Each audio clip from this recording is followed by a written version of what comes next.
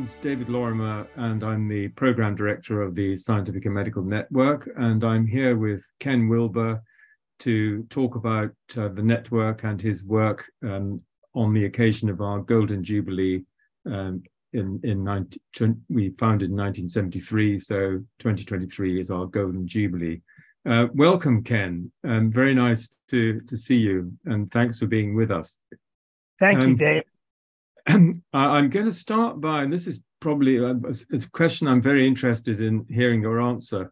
You know, who and or what inspired you in your line of work? Because you've been in your line of work really almost your whole life, I think. Yeah, well, because I write from sort of an integral perspective, I pretty much include as many major philosophers as I can. So I've been influenced by virtually everybody, Plato, Plotinus, Augustine, Fichte, Schelling, Hegel, on up to today's Foucault and Derrida. And one modern philosopher that's had a particular useful effect on me is that of Jürgen Habermas. He, of course, is a member of the Frankfurt School, whose main aim was to integrate, quote, Buddha and Freud. So that's what they started out, they wanted to do. They liked Freud very much because of the importance of his work in general, but they felt it didn't cover everything. And so when they said they wanted to unite Freud and Buddha, by Buddha, they meant all of the important spiritual philosophers. And so I particularly got a lot out of Habermas's work because he completely followed that approach. And he included in his major philosophy all of the developmental psychologists. So he includes the work of Jane Loevinger, Lawrence Kohlberg, and so on. And those developmental psychologists had a particular effect on me because they were one of the first ones to point out that we all go through several different stages of our own development, and each stage has a different worldview. So to use Jean Gebser's terminology, we all go through an archaic stage, then a magic stage, then a mythic stage, then a rational stage, then a pluralistic stage, and finally an integral or integrated stage. And that particularly made a lot of sense to me because I had read so many philosophers and they all essentially disagreed. I could see each of them coming from a different worldview. And that made a lot of sense. Not only did it work, not only was it true, but it just made an enormous amount of overall rational sense to me. And so you can see that I've had a very, very variegated influence. And the whole point was to continue that developmental approach and to show how all of these major philosophers were on to some important worldview. And each of their major truths were indeed true, if partial truths. Indeed, indeed. And so that made a great deal of sense to me. And I wrote some 30 plus books integrating all of their worldviews according to the major stage it had unfolded from. And that made a lot of sense as well. And I tried to explain how each of them was coming from a magic place or a mythic place or a rational place or a pluralistic place or an integrated place. Yes. Habermas was coming from an integrated stage of development. And that's what he was trying to do in his work, was integrate as many major approaches to reality as he could. And he did a very, very good job of it. Yeah. So, and were you a very early reader in the sense that you started reading these sort of books when you were 15 or 16?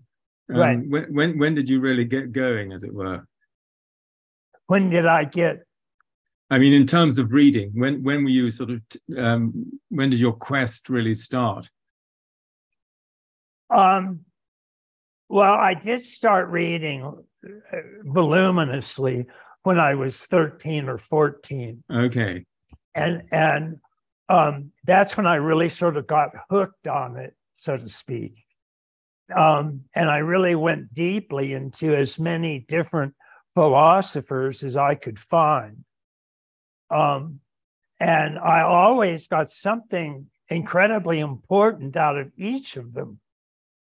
And that right there told me that they each had true, if partial, realities, because they were coming from different perspectives or different stages of reality.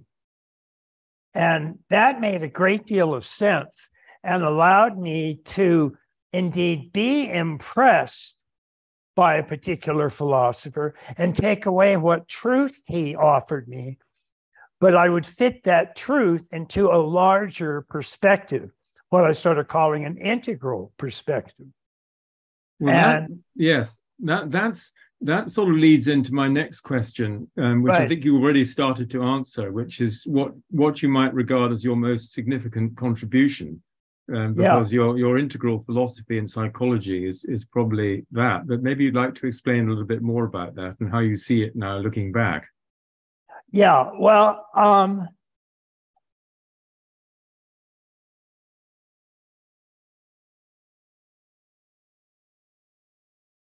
the most significant influence on me was indeed the core of developmental researchers. And I think my most important contribution is in integral psychology, for example, I included charts of over 100 different developmental approaches. And they all had some degree of truth. And as you line them next to each other, and I did in 12 or 13 charts, I included all 100 developmental models and the major stages that they presented. And as you looked at all these stages of development, you could see how they were all similar. So a stage 3 edition of a particular developmental psychology was similar to all stage 3 levels in all of the different approaches. And so you could see that they were approaching similar realities, but they were often looking at different types of intelligence that human beings have. So they would study cognitive intelligence like Piaget, or moral intelligence like Wilber, or self-intelligence like Loevinger, and so on. And so Piaget would study cognitive development, and he had natural intelligence, and then pre-operational concrete, and then concrete operational, and then formal operational, and then systemic and integrated stages. And Jane Loevinger would have self-dominant stages, and then conformist stages, and then awakening stages or rational stages, and then autonomous stages, and then integrated stages. And you could, as you looked at all of these different stage conceptions, you could see the similarities that each of them had with all of the others. And so that's where I developed my own particular stages of development, was taking what each of them had in common as a particular stage. So my stage 3 would have similarities with all of the stage 3 models. And then stage 4 would have similarities to all of the stage 4 and the different models. And by and large, this worked. And that gave me a way to integrate virtually any major philosopher with any other major philosopher. And I think that was my best contribution, is coming up with a framework, an overall integral framework that united and integrated most major philosophers. And it's still true today. And did you have a kind of aha moment at a certain point where you came up, let's say, with your AQAL, the quadrant system? Did that arrive in a moment of insight, or did you gradually develop it? It was a major insight that I had. And one of the ways that it developed is that I had been, for quite some time, keeping lists of all of the major developmental models. And at one time, I even took those big yellow legal pads and I put one developmental model on each page of that paper. So I had like dozens and dozens of pages of paper lying all over the floor in my apartment. And by that time, I had started studying Zen, because I'd actually had a Satori-like experience when I was in my very early teens. And so I started practicing Zen Buddhist meditation.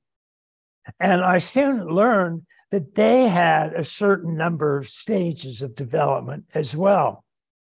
And they're sometimes summarized as the 10 ox herding pictures. And it's just pictures of an ox going through various stages of its own realization. And the ox stood for your mind or your Buddha nature. And when I saw those stages of development, I got this flash. Now, the flash turned out to be both right and wrong. It was a flash because I thought those Zen ox herding stages were measuring the same thing that all the developmental models were explaining. And that was an important insight in that Zen, there are stages of development in Zen realization, but they're not measuring the same stages that developmental psychologists are. So Zen Buddhism is measuring what you could call stages of awakening or stages of enlightenment or self-realization. And that part of that self-realization is realizing that the individual self is an illusion. That's the famous Buddhist no self, anatta doctrine. And Buddhism is well known for not believing in an individual self. It transcends the self to a big self or a Buddha mind. But that's not what developmental models are measuring. What they're measuring are the stages that this individual self actually goes through in its own development. So an individual self will go from an archaic stage to a magic stage, to a mythic stage, to a rational stage, to a pluralistic stage, to an integrated stage. And beyond an integrated stage is a self-awakening realization. And that realization transcends the separate self altogether. But very few developmental models go that far. They all stop around pluralistic or integrated stages of this illusory separate self sense. And it does indeed get bigger and bigger at each stage of growth. So one way to look at that is as you're getting more and more caught in illusion. But another way to look at it is this individual self really does grow and expand and become more encompassing. And if you took it to the next stage, you'd have an all-encompassing or big self. And that's what Zen is measuring, is the emergence of this big self or enlightened self or awakened self. So yes. the notion that there is an ongoing self-development came to me as a sudden insight. But the exact nature of that growth and development, that continued to grow and expand as I understood more carefully what all of what I call the growing up models were talking about. And those are the individual stages, like archaic to magic to mythic to rational to pluralistic to integral, that the individual self tended to grow and evolve through.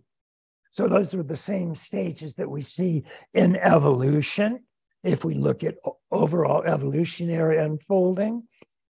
And it's the same stages we see in cultural development.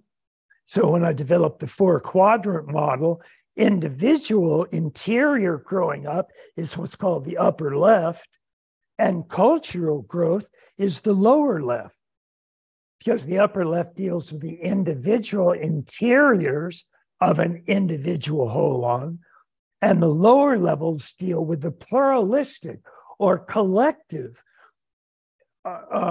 unification of various individual selves. And that's what we find in culture, is that many individual selves are growing through a collective unfolding. So yeah, absolutely. Continue to clarify themselves. As yes, and so there's a little, Zen was coming at it with, as it were, from a different angle or a different trajectory, and starting. But there's developmental processes in both cases. I think that's what you're saying, isn't it? Right. And I see the sort of more universalization of the self. It's this the growth, as it were, or the expansion of the small self to the capital S self. But then that the universality means that it isn't a self in the same sense that the growth process assumed. That sort of the growth process. What? No, the growth process assumed, and so the one in a sense is like it's bottom up, and then the other one almost comes from universal to the particular. Yeah, if I can put it that way. Well, that's right. In my view, everything in the universe is a holon, which is a term Arthur Kessler invented, which means a whole that is part of a larger whole. And that's true for every particle in the universe. Quarks are wholes that are parts of subatomic particles like protons, neutrons, electrons, and so on. And those subatomic particles are each whole individuals that are part of a whole atom. And then each whole atom is part of a whole molecule. And each molecule is part of an individual cell. And each individual cell is part of a multicellular organism. And organisms go through, we have a whole tree of life of organisms, each one, which is a whole that contains its predecessor. So we have fish, amphibians, reptiles, mammals, humans, and each higher one of those animals is a more complex, more holistic system. So the same is true of humans in comparison to other mammals, and mammals in comparison to reptiles. And so the human brain even has 3 layers of a reptilian brain stem, a mammalian limbic system, and a human neocortex. So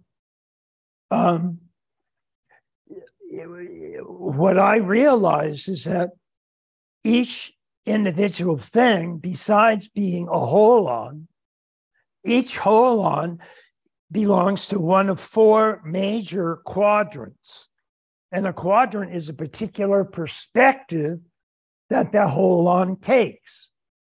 So we already have English words for this. We have first person, second person, and third person perspective pronouns.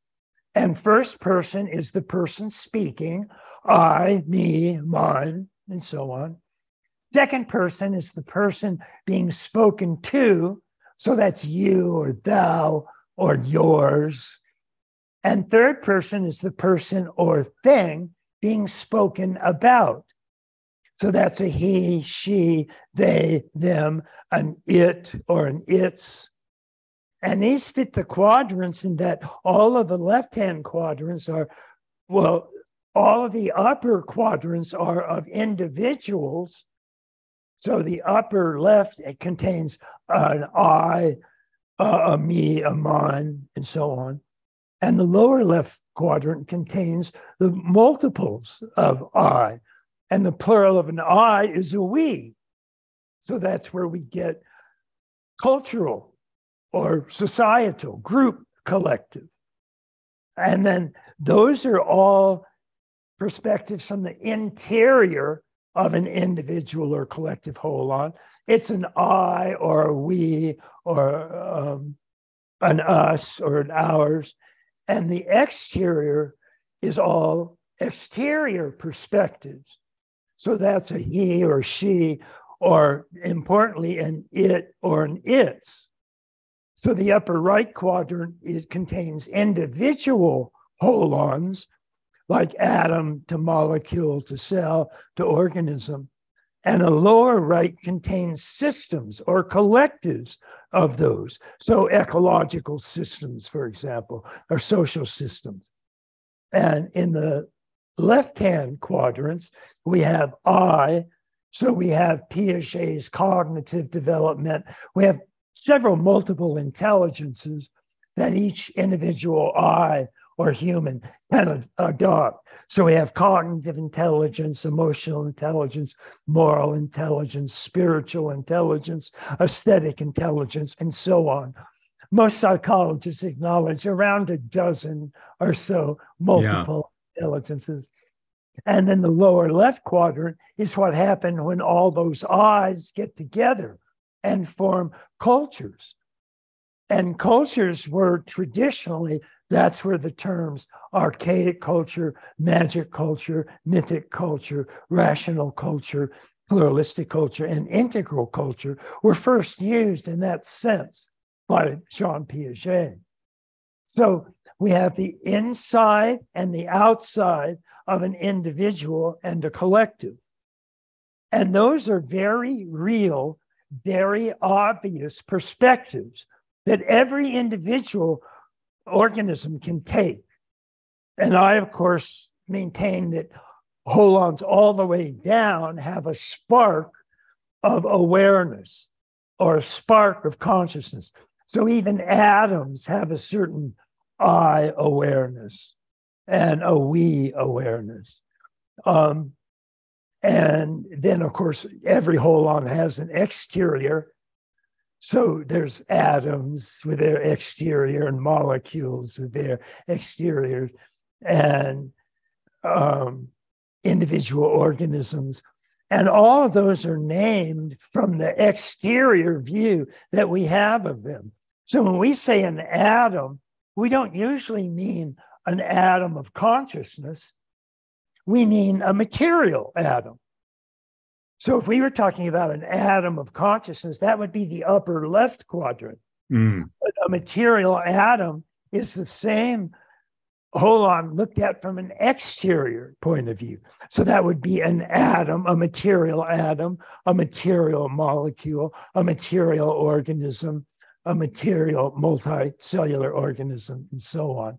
Yes, well, that's a very, very clear. Thank you very much, Ken. That's a very clear exposition of the quadrants. And just to let you know, Arthur Koestler was in fact one of the early members of the Scientific and Medical Network, along with E.F. Schumacher and others. I'd like to go on. Yeah, I'd like to go on to the next question, which is how you see the evolution of consciousness studies and the relationship between science and spirituality over the next 20 years. What kind of developments would you expect to see?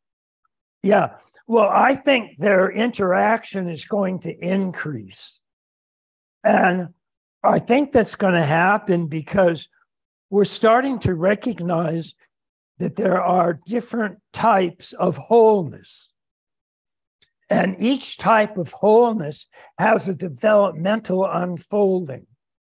So we have a cognitive wholeness or an integrated view of the world. And that goes through, of course, the stages from archaic to magic or pre-operational thinking to mythic or concrete operational thinking to rational or formal operational thinking to pluralistic thinking to integrated thinking. And integrated thinking is a holistic type of thinking.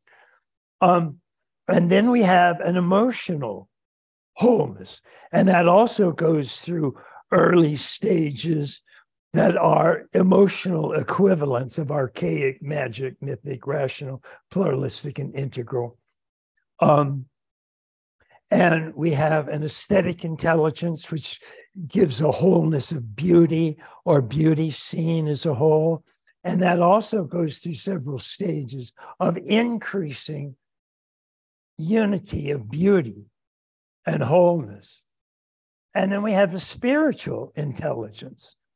And that also goes through different models vary, but anywhere from 6 to 10 major stages of spiritual realization. So the spiritual Christian mystic version is with the cave of light, and you start just identified with your own organism, and then you expand that through several stages and end up identified with a collective social organism. And then you can even transcend that and have an awakening as God consciousness or Christ consciousness, or oneness with ultimate Christ or ultimate unity consciousness. And what's going to happen as these different developmental sequences are understood is people are going to see that spiritual development itself goes through several major stages of increasing growth and development. And as soon as they realize that, they're going to realize that rational development also goes through several stages of development. And they're going to start to see the similarities of those stages. And that's going to bring science and religion very close together. And the reason I think this is going to happen, but hasn't yet happened, is that it's not very easy seeing that we actually go through stages of development. Because whenever you undergo a new stage of development, you're not aware of that. If you're moving from concrete operational mythic thinking to formal operational rational thinking, which most people do in early adolescence, around age 11 or 12, rational thinking tends to emerge, but you're not aware of a stage of development emerging when it does emerge. You're just not aware of it. You just simply start thinking in that new way. And if you sit down and look at it and sort of study the situation, you'll go, oh, wait, I'm thinking in rational terms. When did I start doing that?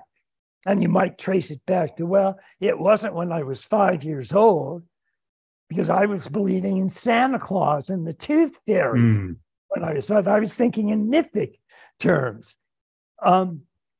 So it takes quite a bit of understanding to come up with developmental stages.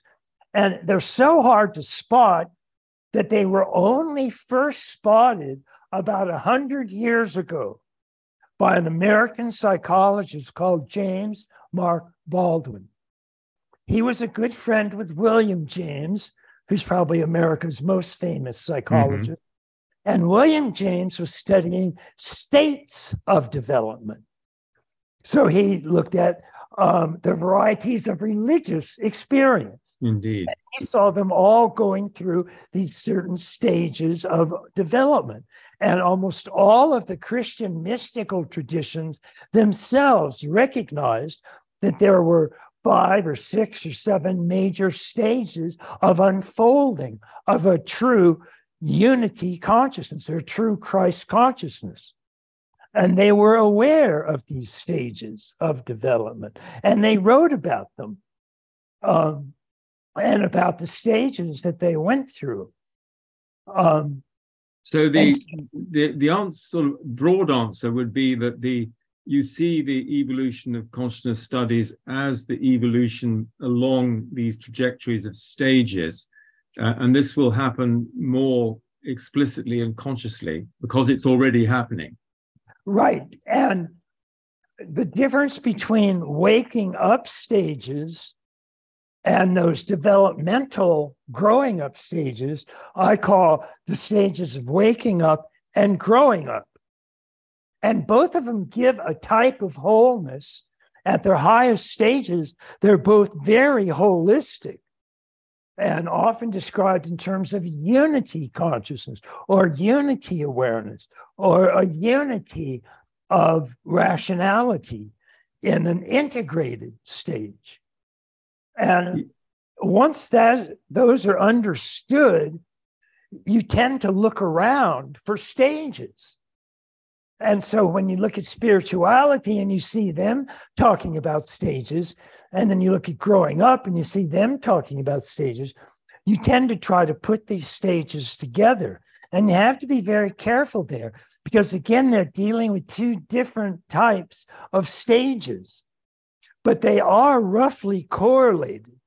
And when you see that, you'll see the great similarity in the stages that science goes through and the stages that spirituality goes through. And when you start to see those connections, you'll realize how similarly related are the domains of science and the domains of real spirituality, or a true mystical awakening spirituality. And so I think because starting in the 50s, we had so many models of human growing up development. We had literally dozens and dozens of models came just almost out of nowhere.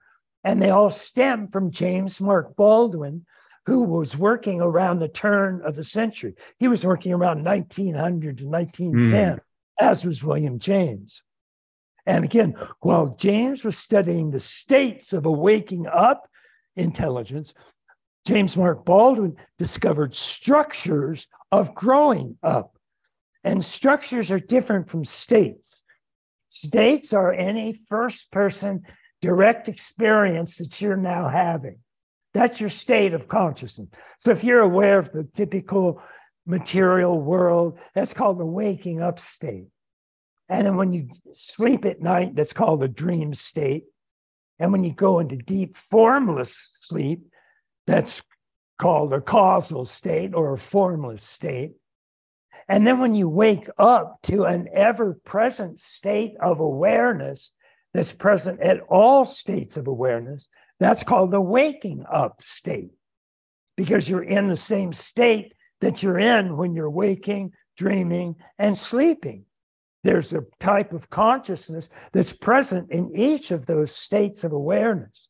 And when you become aware of that consciousness, that's called the fourth state, because it's after the first state of waking, Indeed. second state of dreaming, third state of consciousness. Your fourth state is waking up to the ever-present awareness that's present in all three of those states. And there is an ever-present consciousness that is aware of deep dreamless sleep. And this has actually been measured on EEG machines. And there's a state that's aware of dreaming. And you can actually become aware of that state in what's called a lucid dream. Lucid dream, indeed. You become aware that you are dreaming. You're aware of the consciousness of the dream. And then, of course, the consciousness that you have in everyday waking life is your general, is an obvious awareness or consciousness of waking state. And do you think that, I mean, if we look at it from a cultural point of view, I think a lot of people are thinking that we need a sort of more generalized spiritual awakening in order to shift into a more integral and even ecological systemic worldview, because we're faced with a situation where the existing unsystemic linear profit making is really driving us over the cliff. So how do you see this process? I mean, I think it is happening, but what's your take on that? Yeah, it is happening. And the main reason it's happening in an increasing amount stems from all those developmental models that exploded in the 50s and 60s.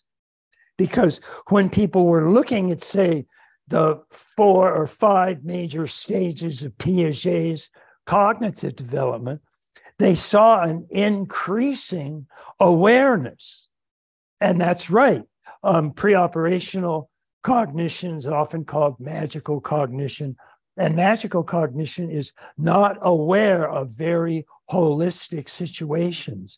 It's aware of like word magic, or the essence of magic is, since the self is not very well differentiated from the world, the self or subject and the world or object stay very undifferentiated, almost united, except it's not an integrated move. It just hasn't yet differentiated. So the thought is that if you change the word, you'll actually change the thing. And that's called word magic. So if I change what I'm thinking about a tree or a bush or an animal, it'll actually change the animal magically. And that's what magic is. And then we get rid of magic when we move to mythic. And mythic is just that. It's a bunch of gods and goddesses and mythic scenes. So it's Zeus and Apollo and Aphrodite and all of that. And we no longer contain the capacity for magic, but magic is transferred to the gods and goddesses. So Zeus, if I know how to approach Zeus correctly, like praying or sacrificing or chanting or whatnot, I can talk Zeus into doing something beneficial for me. So if I pray to the goddess, she will make my crops grow. She has magic and she can do all of these things at a distance.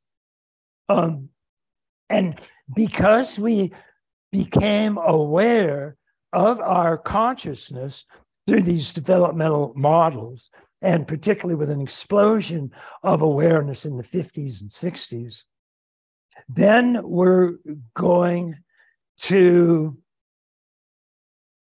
we recognize both the limitations of our ordinary consciousness and the expanded capacity of different states of consciousness. So if I'm actually having the capacities of a dream state in my waking state, I'll be very creative. I might be a writer or a poet or even an inventive scientist, because I'm tapping into this extraordinarily creative dream capacity. And deep formless sleep is a vast expansion of formless awareness. And that's a very creative state because it's so expansive and is itself without any specific form. So it's called the formless state of awareness. And as we just start realizing that we have more capacities in this waking state than we normally realize, then we can start looking for ways to expand it. And that generally we find out. And also what happened in the 60s, which was a big boon to increasing consciousness, is we had the psychedelic revolution. Yes, and that's all coming back, isn't it? It's exactly, and it's slowly coming back.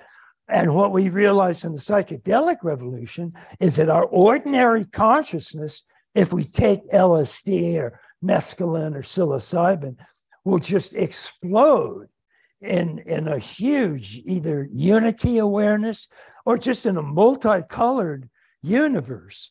And we'll actually have a sort of lucid dream state actually unfolding in front of our very own eyes. And that's an enormous expansion from our ordinary state-specific, drab, linear consciousness. And it caused an enormous change in art forms and color use and so on. It was a huge absolutely. And does this, I mean, there's a certain inexorability about this growing awareness as you're expressing it. So does that make you fundamentally optimistic about the future? Well, yeah, it does. Simply because to the extent that that's actually happening, you're having an increase in consciousness and awareness of consciousness. And so you're likely to have a lucid dream or a full-blown formless awareness experience. And all of those are good news, because all of those show us expanding capacities of our own ordinary waking awareness. And that will tend to increase our artistic capacity, our creative capacity, the use of colors and different art forms, all in the waking state of awareness. And that's nothing but good news, really. And expansion of empathy, I think, as well. And that, I think, is crucial in ethical terms, to expand our capacity for empathy. Yeah, definitely. And that increasing empathy, one of the main reasons that we get a huge increase in empathy is when we have unitary-like experiences. Because then we realize that that other person, that it out there, is actually part of a full-bodied I awareness. It's part of a we-ness. The plural of I is we. And when we get that expansion, we naturally attune ourselves to the feeling that that other person is having. And so we get very empathetic. And that's a very strong sensation of feeling what another person is feeling. And that's a very useful and extraordinary gift, actually. No, absolutely. Ken, I'm just coming to the final question, which is maybe the most difficult, which is, what do you think have been your most important lessons from life, both personally and professionally? Yeah. Well, I guess I'd keep it on the same theme. The lessons that I have learned most from life is when I look at it through an integral perspective. And then I see unity everywhere. I mean, the world is nothing but a vast wholeness of individual beings. But all of them are interwoven and interconnected in this complete unity. And I've had those experiences fairly often. I mean, not regularly, but often enough. I've had a dozen or so Satori-like experiences. And all of them bring home very powerfully the unique unity of this universe. I mean, it started from a single entity and it's remained interwoven through all of its stages of growth and development. You can see an integral impulse at the very heart of the universe. And that has been probably the most important lesson that I've learned. And one that we need to understand as a culture in order to transform our systems in that direction. That's right. That's correct. And that's why I had, in a certain sense, so much more hope for the psychedelic revolution than actually came to bear. Now, I should say I myself was not a regular psychedelic user. I tried it once or twice, and in each time had, at the peak of it, an experience of ultimate unity awareness. And so that sort of brought home what I already knew. But I thought that because that unity experience was so common in psychedelics, I mean, everybody from Aldous Huxley to Alan Watts had written entire books on the unity of psychedelic experience. And they described their unity experiences when they themselves took psychedelics. And so I thought, because it was so widespread in culture, the taking of psychedelics, that we were going to get this very aware understanding of the necessity and usefulness of a unity experience, a unity consciousness. And I thought the psychedelic revolution would just change the entire society, and fairly permanently. But it really didn't.